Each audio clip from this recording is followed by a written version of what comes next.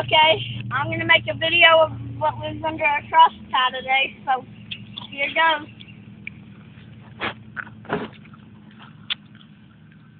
So as you see, there are 3 toads.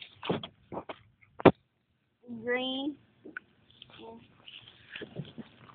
I turn it up. Whoa!